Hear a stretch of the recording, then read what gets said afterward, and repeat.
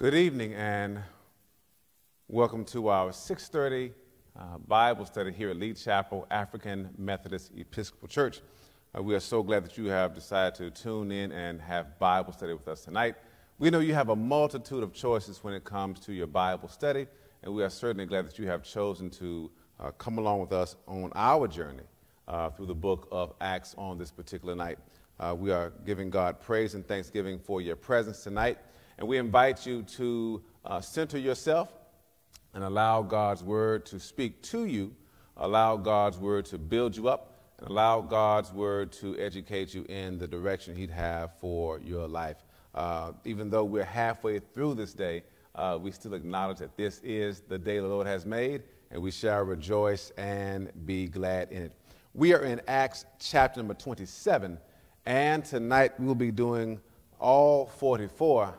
I know it's a lot of verses, but all 44 verses tonight.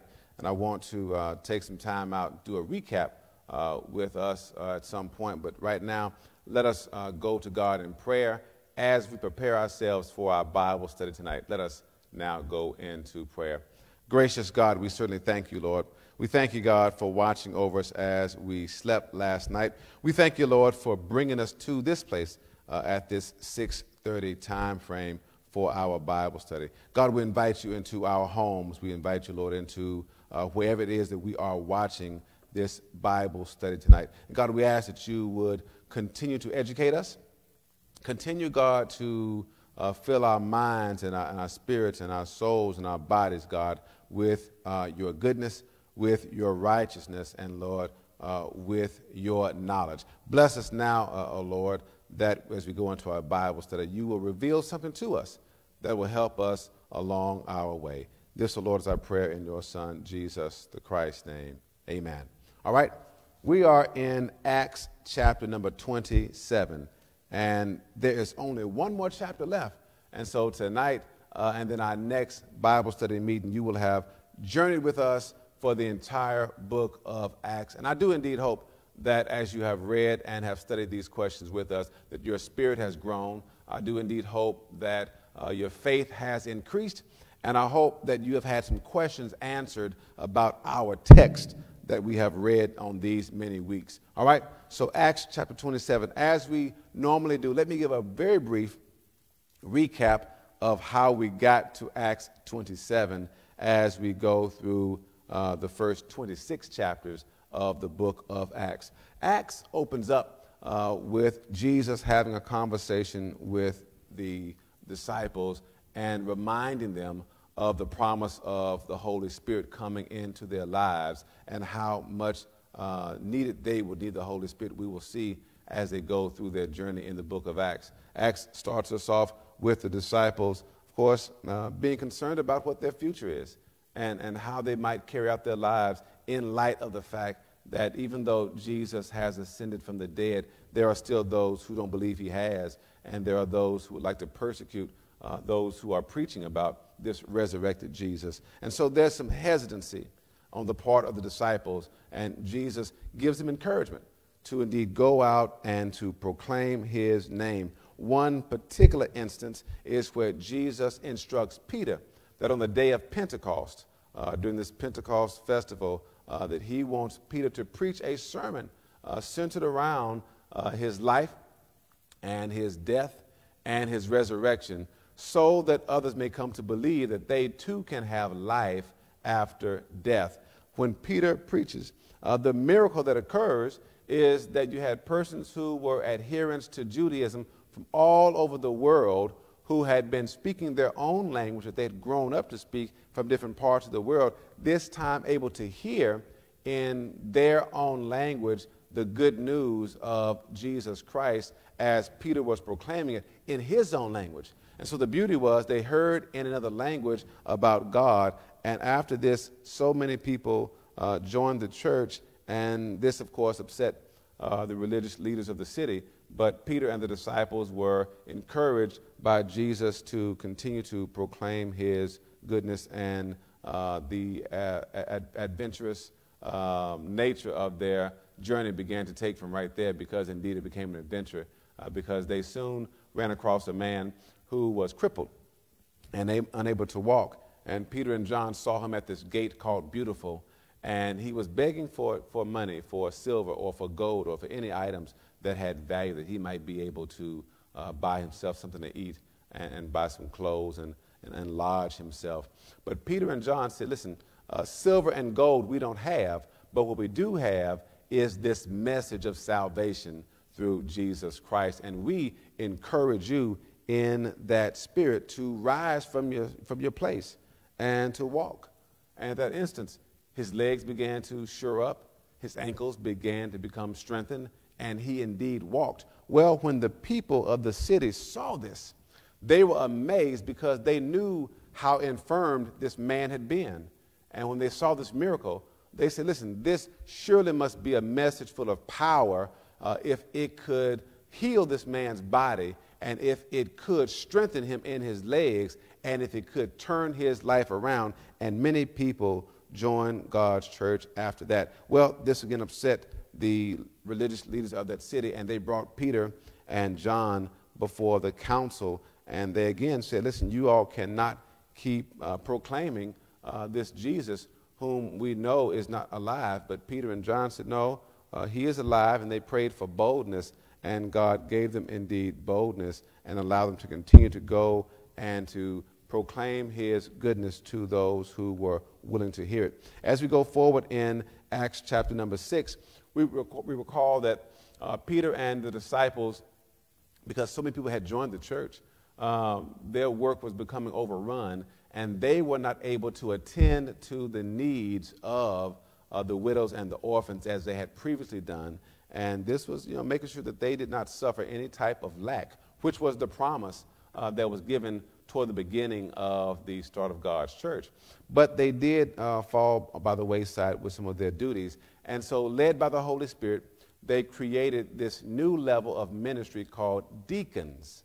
And of course, this was an area where persons could specifically focus on the day-to-day needs of the church, the members, allowing for the elders to then be able to focus on the preaching ministry and focus on bringing more people into God's kingdom. And one of the first ones chosen to serve was a man named Stephen.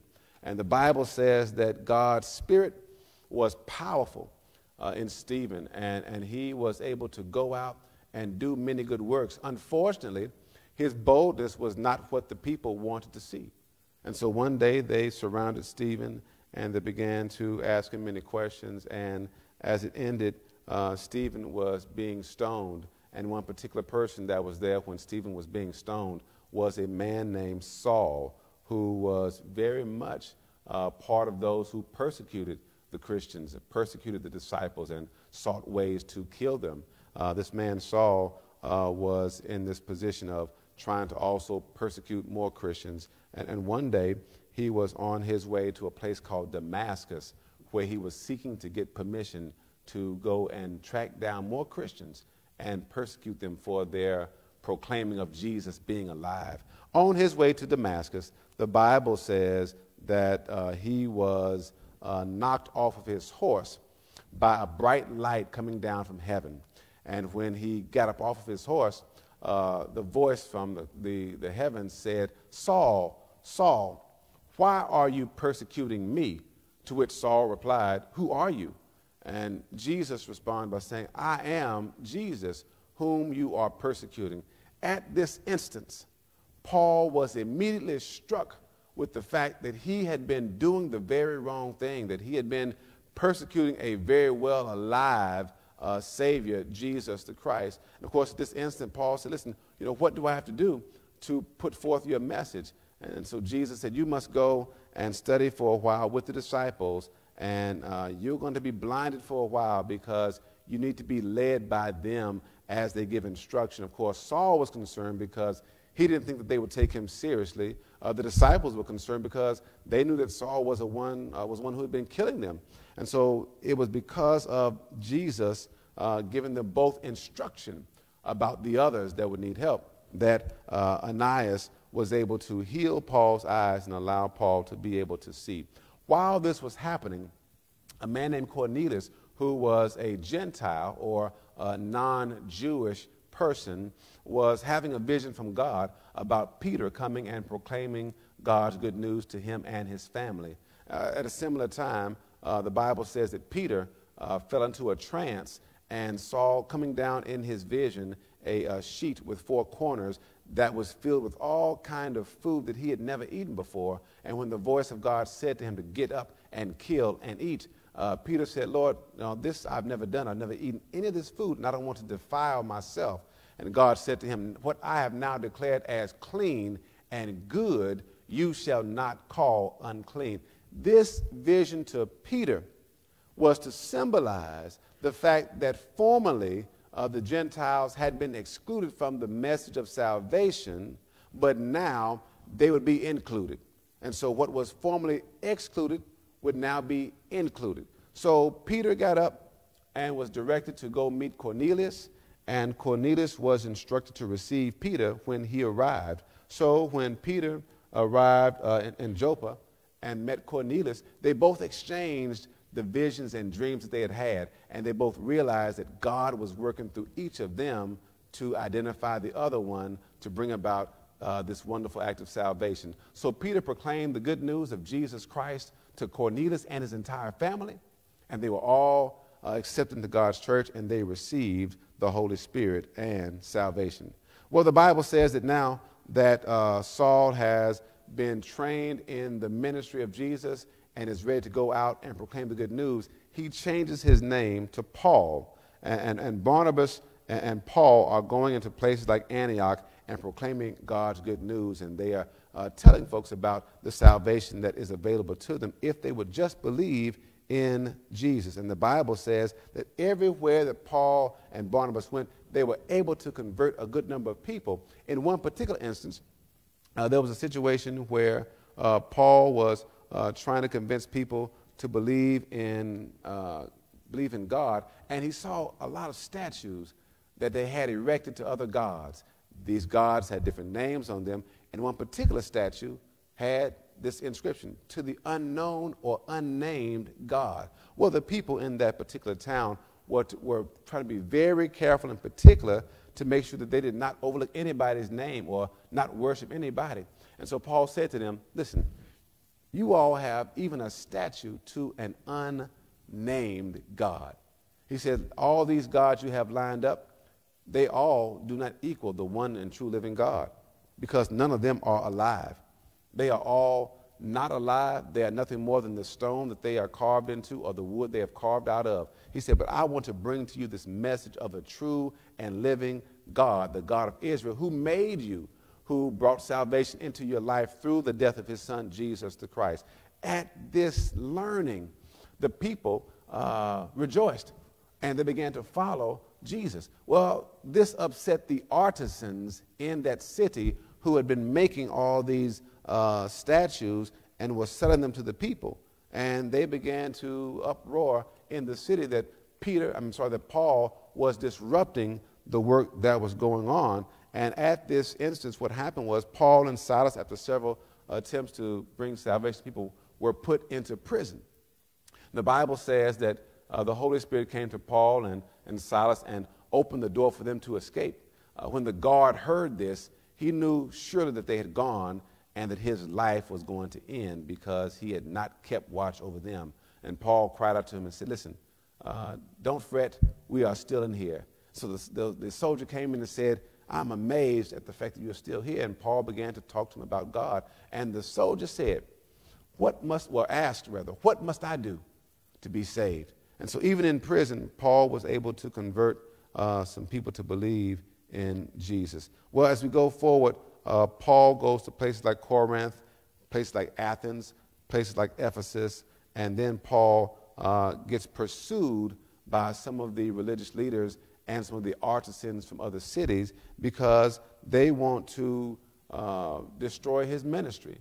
And so this is what starts this long trial where the religious leaders of that city accused Paul of disrupting the peace in that city, and then those who were left in charge had to start to deal with Paul and these accusations. And so Paul first starts with Felix, the governor, and Felix is corrupt and wants Paul to give him some money to escape from the prison. But Paul doesn't do that. He's then brought before Festus, the emperor, and then he's later brought before the king, Agrippa, because Paul asserted his Roman citizenship and demanded a fair trial. And so as he is being defending himself all along the way, finally, each one says, listen, he has done nothing wrong, but because he has appealed to go before the emperor, we must send him to the emperor, which is where we find ourselves in Acts chapter number 27. All right, I know that was a lot.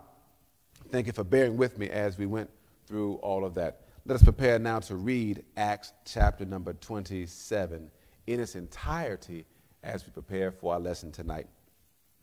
When it was decided that we were to sail for Italy, they transferred Paul and some other prisoners to a centurion of the Augustan cohort named Julius. Embarking on a ship of Adramyttium that was about to set sail to the ports along the coast of Asia, we put to sea, accompanied by Aristarchus, a Macedonian from Thessalonica. The next day we put in at Sidon, and Julius treated Paul kindly and allowed him to go to his friends to be cared for. Putting out to sea from there, we sailed under the lee of Cyprus, because the winds were against us. After we had sailed across the sea that is off of Cilicia and Pamphylia, we came to Myra and Lycia. There the centurion found an Alexandrian ship bound for Italy and put us on board. We sailed slowly for a number of days and arrived with difficulty at Cnidus, and as the wind was against us, we sailed under the lee of Crete of Salmon. Sailing past it with difficulty, we came to a place called Fair Havens near the city of Lasea. Since much time had been lost and sailing was now dangerous, because even the fast had already gone by, Paul advised them, saying, Sirs, I can see that the voyage will be with danger and much heavy loss, not only of the cargo and the ship, but also of our lives. But the centurion paid more attention to the pilot and to the owner of the ship than to what Paul said. Since the harbor was not suitable for spending the winter, the majority was in favor of putting to sea from there, on the chance that somehow they would reach Phoenix, where they could spend the winter. It was a harbor of Crete, facing southwest and northwest. When a moderate south wind began to blow, they thought they could achieve their purpose. So they weighed anchor and began to sail past Crete, close to the shore. But soon a violent wind called the northeaster rushed down from Crete. Since the ship was caught and could not be turned head on into the wind, we gave way to it and were driven. By running under the lee of a small island called Cauda, we were scarcely able to get the ship's boat under control. After hoisting it up, they took measures to undergird the ship. Then, fearing that they would run on the Syrtis, they lowered the sea anchor and so were driven. We were being pounded by the storm so violently that on the next day they began to throw the cargo overboard. And on the third day, with their own hands, they threw the ship's tackle overboard. When neither sun nor stars appeared for many days, and no small tempest raged, all hope of our being saved was at last abandoned. Since they had been without food for a long time, Paul then stood up among them and said, Men, you should have listened to me and not have set sail from Crete, and thereby avoided this damage and loss.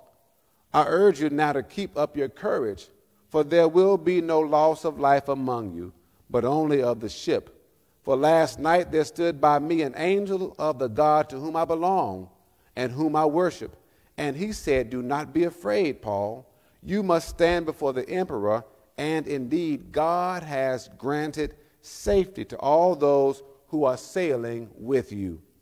So keep up your courage, men, for I have faith in God that it will be exactly as I have been told. But we will have to run aground on some island. When the 14th night had come, as we were drifting across the Sea of Adria, About midnight, the sailors suspected that they were nearing land. So they took soundings and found 20 fathoms. A little farther on, they took soundings again and found 15 fathoms. Fearing that we might run on the rocks, they let down 4 anchors from the stern and prayed for day to come.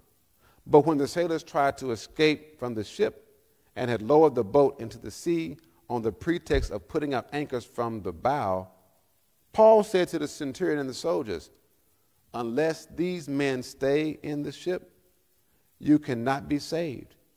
Then the soldiers cut away the ropes of the boat and set it adrift. Just before daybreak, Paul urged all of them to take some food, saying, "Today is the 14th day that you have been in suspense and remaining without food, having eaten nothing. Therefore I urge you to take some food, for it will help you survive, for none of you will lose a hair from your heads." After he had said this, he took bread and, giving thanks to God in the presence of all, he broke it and began to eat. Then all of them were encouraged and took food for themselves. We were in all 276 persons in the ship. After they had satisfied their hunger, they lightened the ship by throwing the wheat into the sea. In the morning they did not recognize the land, but they noticed a bay with a beach on which they planned to run the ship ashore if they could. So they cast off the anchors and left them in the sea. At the same time they loosened the ropes that tied the steering oars. Then hoisting the foresail to the wind, they made for the beach. But striking a reef, they ran the ship aground. The bow struck and remained immovable, but the stern was being broken up by the force of the waves. The soldiers' plan was to kill the prisoners so that none might swim away and escape. But the centurion, wishing to save Paul, kept them from carrying out their plan. He ordered those who could swim to jump overboard first and make for the land, and the rest to follow, some on planks and others on pieces of the ship. And so it was that all were brought safely to land.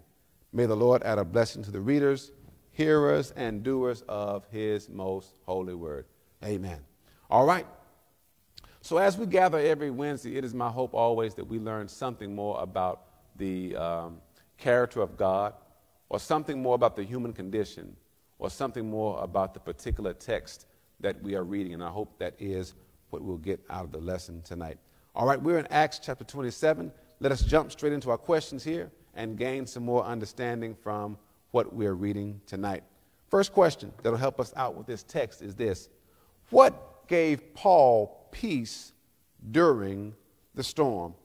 What gave Paul peace during the storm? Keep in mind that Paul is being sailed from where he is to Italy, to Rome, to go before the emperor. But along the way, the Bible says that several times there were storms in the sea, and everybody was afraid of what was going to happen. But Paul had some peace. All right, let us find verse number 22 and see if we can discover why Paul had peace. Look at verse 22, and it says this: "I urge you now to keep up your courage, for there will be no loss of life among you, but only of the ship.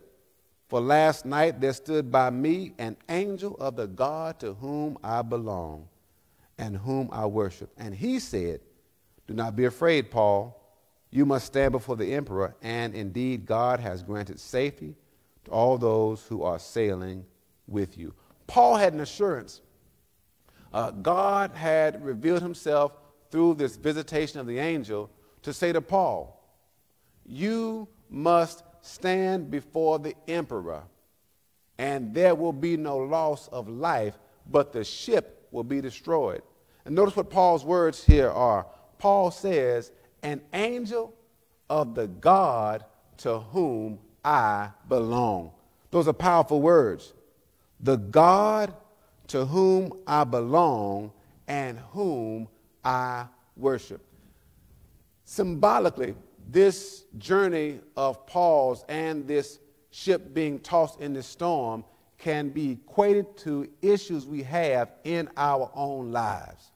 Storms, that we oftentimes describe them, are issues in our lives, whether it is a financial storm, whether it is a health storm, if it is a family relationship storm, if it is a career storm, if it is an emotional storm.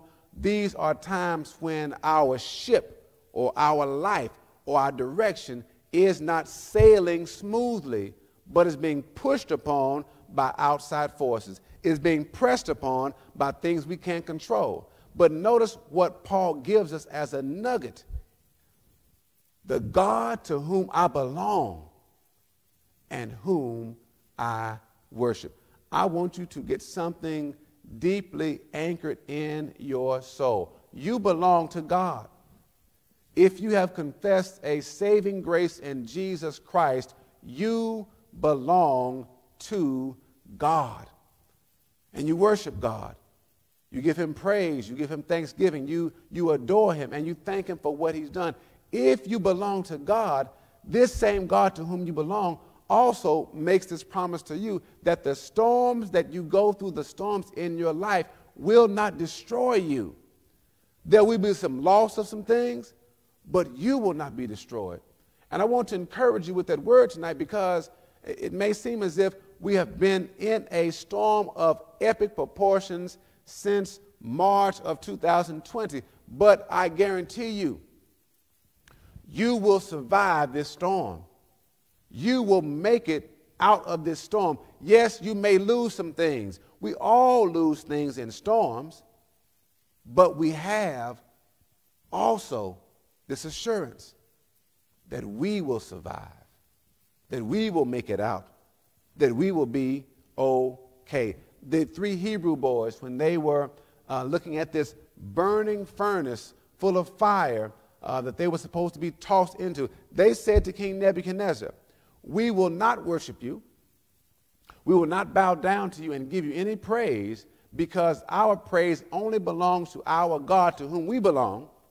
And if he chooses to rescue us, then we praise him for that. But even if he doesn't, we still won't worship you, because either way, we are still going to be set free by our God." And that's the mindset that we have to get inside of us. That is the perspective we have to take. That even if God does not answer our prayers the way that we want them answered, that even if God does not bring about our deliverance the way that we want him to bring it about, we still will be delivered by God. We still will be released from our prisons by God. We still will have a saving situation brought to us by God. And so I want you to get this in your spirit, because just as Paul had peace, you and I can have peace in the storms of our life, knowing that, yes, we may lose some things, but God will bring us through those storms.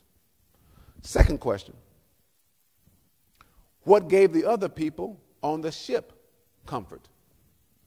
Now, they didn't worship God, and so we must ask the question, well, what gave them some comfort? Look at verses 34 through 36. Verse 34, here is Paul talking to the people on the ship. "Therefore I urge you to take some food, for it will help you survive, for none of you will lose a hair from your heads." After he said this, he took bread, and giving thanks to God in the presence of all, he broke it and began to eat. Then all of them were encouraged and took food for themselves. Paul had to set an example for them. They were encouraged and had comfort because Paul displayed comfort in front of them. He made his speech, but then he showed them that he had peace by sitting down and saying, "Listen, you need to eat some food because it'll help you survive." Well, if you think you're going to die on the ship, you might ask the question, well, what good is going to do for me to eat? I'm going to die anyway. But Paul says, no, you're going to survive, so go ahead and eat, because after this ship is destroyed, you need to be able to swim to the sea, through the sea to the shore. You need to be able to paddle a boat to the shore, or you may need to float on something to the shore. But however you get there, when you get there, you will need strength in your body to survive after the ship is destroyed. So Paul gave them comfort by displaying to them his faith. As we talked Sunday about burying talents, right? One of those talents could be our faith. One of those talents could be our hope. And so when trouble comes, we don't need to bury our hope and our faith, because others who might not have our hope and our faith are watching us to see how we respond to situations that come into our lives. And so I want to encourage you in difficult situations. Display the peace that you have in God. Assure others that you believe that things are going to be okay, because it is going to be your faith that assures them that everything's going to be okay.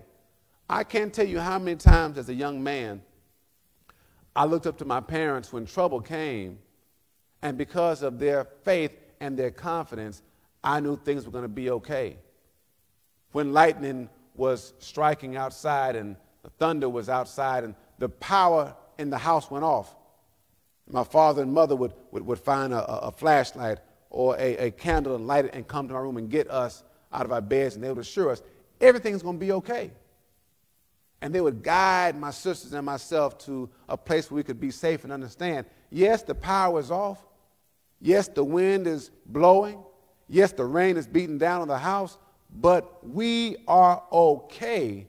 And that confidence that they gave us assurance so that we could live off of their faith. And so I want to encourage you, live out your faith and your peace so that others can be encouraged by what they see in you. Third and final question. How did the people make it safely to dry land? Paul was reassured that the ship might not make it, but the people would. So how did the people make it safely to dry land? The Bible talks about the fact that they laid down their anchors and they thought they were going to be okay, but as the waves began to push the ship against the rocks near the land, the ship began to break up, and they had to find a way off of the ship. Verse 43 and 44 says this: "But the centurion, wishing to save Paul, kept them from carrying out their plan. He ordered those who could swim to jump overboard first and make it for the land, and the rest to follow, some on planks and others on pieces of the ship. And so it was that all were brought safely to land." This also gives us an image of the fact that everybody may not have the capacity to escape from the situation in the same manner. Everybody doesn't have the same strength. Those who can, jump off the ship and swim under your own power. Those who cannot, grab a plank and float to the land. Even still others, if you don't have a plank, grab a little bit of a piece of the ship. In other words, what we find in what the centurion is saying to them is what God is also saying to us. As you are delivered from your situation, keep in mind, everybody will not have the same capability. Some folks have more faith. Some folks have more to hold on to. Some folks have more resilience. And so you may see somebody who doesn't have the kind of strength you have. When you see that, help them in their journey. The next time it may be you. You may be the one who can't jump from the ship and swim, and you need a little bit more help. And so as we evaluate how people respond to tragedy, we must also be empathetic. For example, you may experience death in your family, and you may be able to cope with it better than somebody else in the family. You need to be able to encourage them as they cope a little bit differently than you. You may experience job loss, and you may, lose your job and have the faith and hope that God is going to make sure everything's going to be all right, and you may apply for the job very quickly and know that God's going to watch out for you, and you have that assurance. But somebody else may need a little bit more assurance as they deal with their job loss, because they may need a little bit more faith and hope placed in them. And so I want to encourage you that everybody does not move at the same speed as everybody else. Everyone doesn't have the same faith level that you have. And so let's encourage people in their own journey, in their own way, to make it through their difficulties. All right? So that's our lesson for tonight. I want to encourage you, as you read Acts 27 again, that God indeed will make sure that whatever difficulty you find yourself in, that you will survive. All right? Please join us if you can Thursday for our prayer call. That's tomorrow. Saturday for our Sunday school on Saturday. Our church schools are at 9 a.m. And 10 a.m. and also for worship on Sunday at 10 a.m. All right? We invite you to join us for those activities. May God bless you and may God keep you is my prayer until next time.